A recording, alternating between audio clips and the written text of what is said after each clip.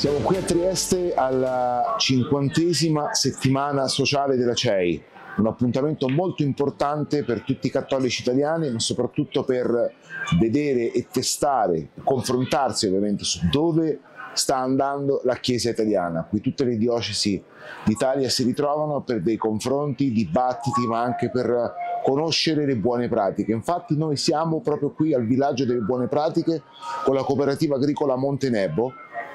Siamo orgogliosi di essere qui a rappresentare questa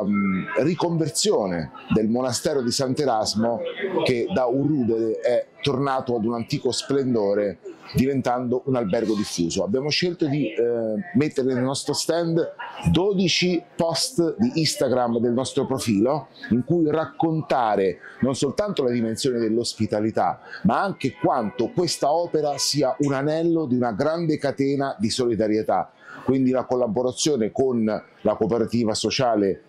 DIACONIA, ente gestore della diocesi, in tanti ambiti e in tanti settori. Siamo davvero felici di partecipare a questa 50ª edizione della settimana sociale al cuore della democrazia. Le parole che si sono rincorse in questi giorni e che si stanno rincorrendo in questi giorni sono coraggio, sono voglia di impegnarsi, e noi diciamo anche accoglienza, perché anche l'accoglienza è un valore fondante se vogliamo costruire una comunità più solida e più legata ai valori fondanti della Chiesa. Abbiamo portato un po' l'esperienza che viviamo in diocesi, ovviamente, sia come pastorale giovanile io o come responsabile Caritas, l'altro delegato dalla diocesi. Ci siamo interrogati un po' su come poter riavvicinare il mondo, soprattutto del mondo giovanile, all'attivismo, come necessità di chiedere al mondo politico che ci sia una corrispondenza di quanto poi tendono a fare anche attraverso i programmi elettorali e poi attraverso l'attività amministrativa, con quelli che sono i fondamenti della Chiesa e quindi della dottrina sociale sostanzialmente. Per quanto riguarda la pastorale giovanile, pensavo alla possibilità di fare dei momenti di studio, perché poi di fatto quello è,